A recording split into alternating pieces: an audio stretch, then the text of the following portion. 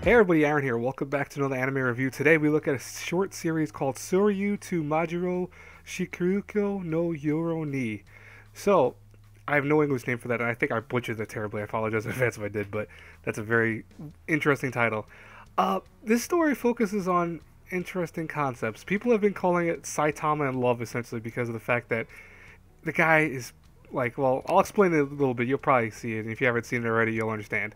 But we have our main character Mio over here, who is in love. She has always been in love with this one dude called Kujo, who Kujo seems to be a guy who's like everyone's dream dude. Like, he's really helpful. People like him. People all around him all the time. She's been following him even into bars because of the fact that he's just so popular.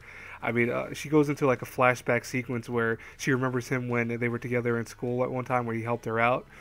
But see, Kujo had something happen after high school, because this is way past high school. He went bald, so he became Saitama. Um, and what's interesting about this is that, Mio is so kind of, I don't want to say depressed by this, but she's almost like heartbroken by, I guess, the fact that he's now bald for some reason. I don't know why she's upset about that. I mean, it's still the same dude, right?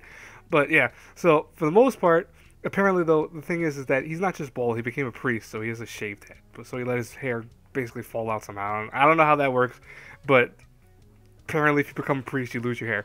I know you're supposed to shave your hair, or at least cut it very short in Japan if you become a priest, but I don't think you go bald per se. But whatever.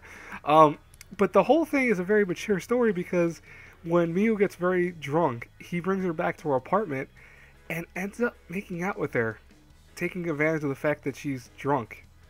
So, yeah, that's interesting. This episode is only 4 minutes long. I think the whole show is 12 episodes, and each one's only 4 minutes, I think. So, don't expect a lot of content. And I'll tell you right now, I don't know what I'm gonna do with this show. I don't know if I want to review it or not. So, I would love to hear from you guys. Do you want me to review this? I mean, I think it's kind of interesting. I'm not gonna say it's anything bad yet. It's very mature, and I kind of dig that. But we'll see what happens with the next episode, I guess. Anyways, guys and girls, I know I'm a day late with it, but I figured I'd get it out to you guys to see if you guys want me to review this. And I was recommended this by Tribo. He told me to watch this, so thanks a lot, Tribo. I appreciate it.